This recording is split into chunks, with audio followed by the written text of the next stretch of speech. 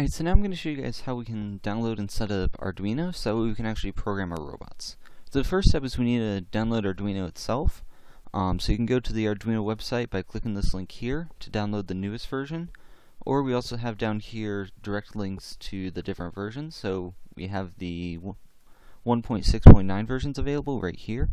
So you can just click on them. For Windows users, you can do this one, or for Mac, you can go down here.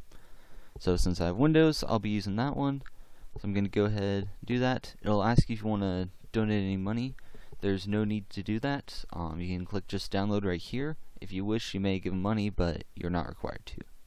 Alright, so once that download is finished, we can look in your documents. So we'll go to Documents, Downloads, and right here is the installation. So we'll go ahead, we'll open it up so that way we can install.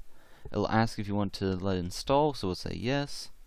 Of course, there's a license agreement. You can go through, read it if you want, click agree, just next, install, and it should be good to go. So just go through and do the installation files. You can just hit close, and if we go to the desktop, we should see the Arduino right here.